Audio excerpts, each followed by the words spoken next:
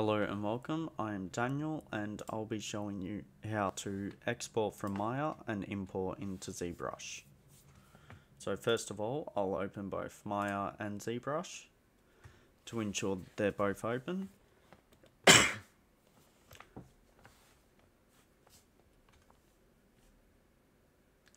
So as you can see, Zbrush opens. I'll select the Dynamesh sphere. So the sphere is here. Let's minimize that. Now let's go to character model. Okay, so as you can see, I've used this project in previous tasks before. This is my Klauskepider. So what I want to do, I want to select that model. As you can see, it is under P cylinder 2, but make sure the model is selected when you do this process. With it selected, I then want to go to File, Export Selection. Now if I go to the desktop, I'll call it Bubble Boy. Make sure the file type is either OBJ or FBX export, otherwise the process will not work as smooth. So you then want to export the selection, and then from Zbrush, after you have exported your Maya file, you go into Zbrush and then you want to actually go to the subtool, make sure the subtools are open and the ball is selected. So we have the sphere selected. So then we want to click import up here, go to our desktop, find where that object is, Bubble Boy, and click open. And as you can see, the model is now in.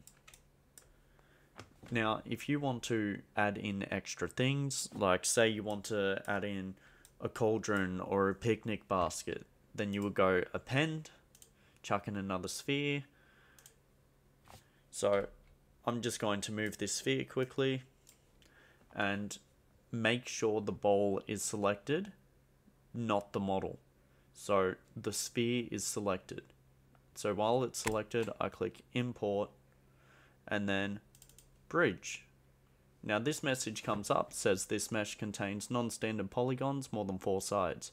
Would you like to split these polygons to sets of symmetrical triangles or to a combination of quads and triangles?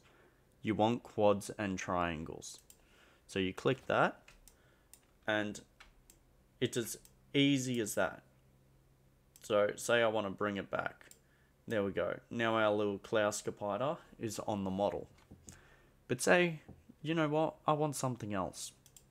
We go append again, get the sphere, make sure the sphere is selected, import, and then we go down and let's get a basket.